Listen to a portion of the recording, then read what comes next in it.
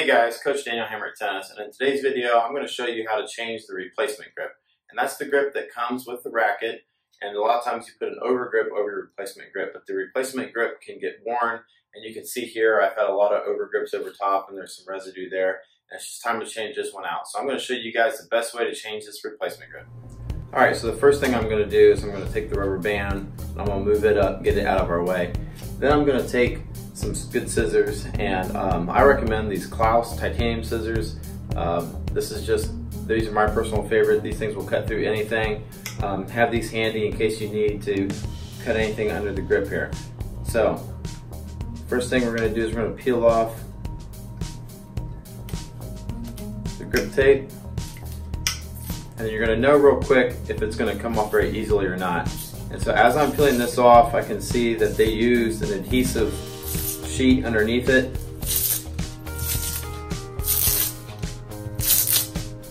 So the adhesive is coming off the grip, and it's going to be on the PU, the mold there on the handle. So we're going to get that off there. And so you can either take that tape off, or you can leave it on. Sometimes I like to just leave it on, depending on if it's on there real thick, or you can go ahead and take it off. Sometimes the adhesive won't stick to the polyurethane on there, so you might as well just leave that wrap on there, because the adhesive from the grip tape will stick better to that tape than it will to the plastic, to the molding. So sometimes I put them on, and because there was no wrap or anything underneath, it would just kind of get loose and peel off. So sometimes you can leave that plastic, that shrink wrap that's got adhesive on there, because that's going to hold the replacement grip better than trying to stick it onto that mold. Right, so today we're going to be putting on this Babolat-Xcel Pro replacement grip, and so I'm going to open it up here, and when I'm opening it, I'm going to make sure to keep track of the grip tape. If you do lose the grip tape, you can always just use electrical tape. It works pretty good, and plus you can get electrical tape in a bunch of different colors.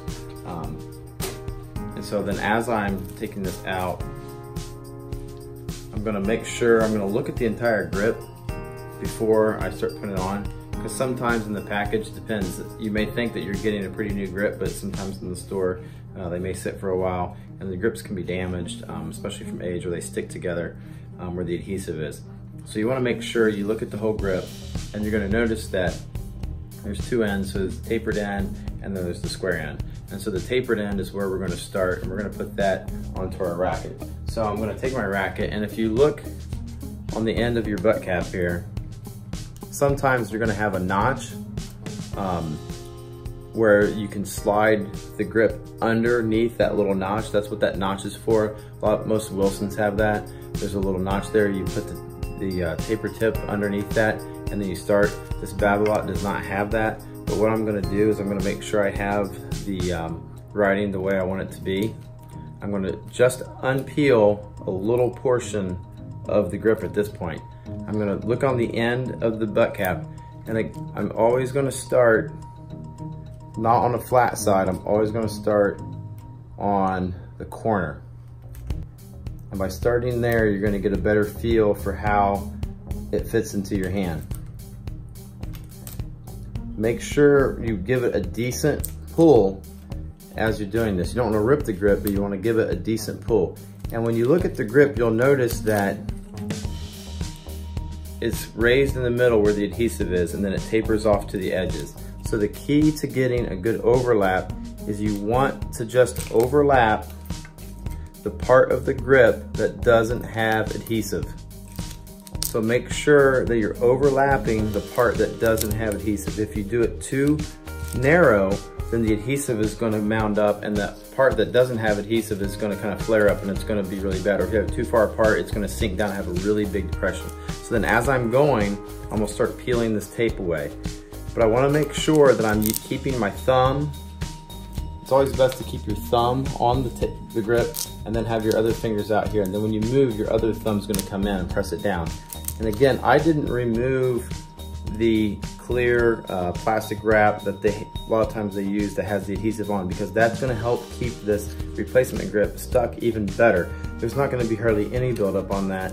If you have excessive buildup or something, then you want to remove it, but it's going to be super thin. You're never going to notice it's even under there. So as I'm pulling this around, I'm going to make sure that I'm only overlapping the part of the grip that doesn't have any adhesive. And that's going to be a good overlap. It's only going to be a very small amount of this replacement grip that's going to overlap. That's going to give me a consistent and a very smooth grip. I don't really want to have many indentations on this. So my over grip will go on there very nicely. So I'm not going to do this as fast as I would an over grip. I'm going to take my time because this grip is going to stay on there for a long time. You know, sometimes it may be a year or more before you are replacing over grips or replacement grips. So you want to take your time and get it on there correctly and carefully. So that way you don't have to peel it up and go again. Because if you peel it up, you're going to lose some of that adhesive. You want it to stick. So as I'm getting near to the top, you can see now I'm getting close to the top of the frame. I'm going to go over at least where the foam is onto the graphite. And as you can see, I didn't unpeel all of the tape off the adhesive. That way it's not sticking to everything as I'm going. I'm just peeling it off as I go. Now when I get to the top, what I'm going to do is I'm going to take this grip to where the foam ends. Then that's where my scissors come in handy. So again, about the best scissors I found. This is not a paid promotion. These are Klaus titanium scissors. I'll put a link in the description where you can get those. These things cut through literally everything. Now I'm going to peel it. I'm going to see where it's straight. And then from here, I'm going to cut my grip in a straight line to create a taper. If you don't have good scissors, depending on the type of grip that you're using, it may be more difficult to cut than others. All right, now that I have a good taper here, so it's going to be far more of a taper than on the other end.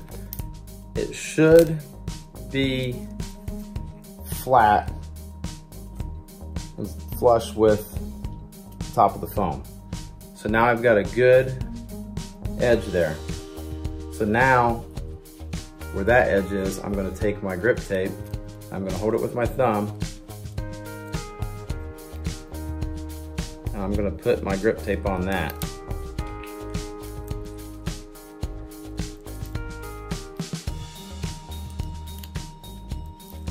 So I'm going to get my logo lined up the way I want it. I'm going to start there. And again, this grip tape, the key too is giving it a pull, and you'll see the grip tape usually stretches out pretty good. You don't want it to break. You're going to see it stretch a little bit. Make sure you get all the paper backing off. That helps. I'm going to stretch it just a little bit there, and then it's going to give me a nice finish that looks just like it's out of the factory.